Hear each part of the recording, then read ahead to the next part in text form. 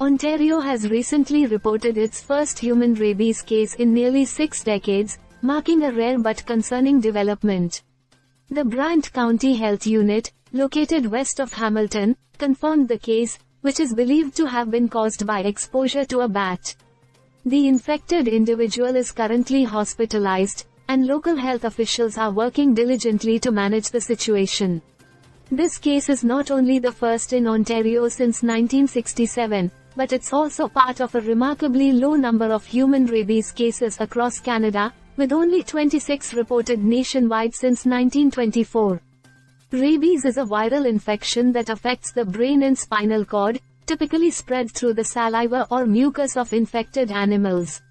In Ontario, bats, along with raccoons, skunks, and foxes, are known carriers of the virus. Even though human-to-human transmission of rabies has never been documented, direct contact with these animals can be fatal if not treated promptly. This incident serves as a stark reminder of how crucial immediate medical care is following potential exposure to rabies. Dr. Rebecca Comley, Brant County's Medical Officer of Health, extended her thoughts to the affected individual and their family, emphasizing that while rabies in humans is rare, it remains a severe and potentially deadly virus. She urged anyone who comes into contact with animals known to carry rabies to seek immediate medical attention.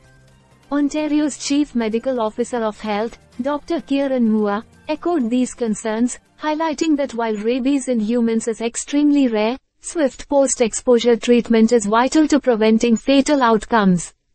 Post-exposure treatment involves thoroughly washing the exposed area with soap and water, followed by a series of rabies vaccines and a dose of rabies immune globulin.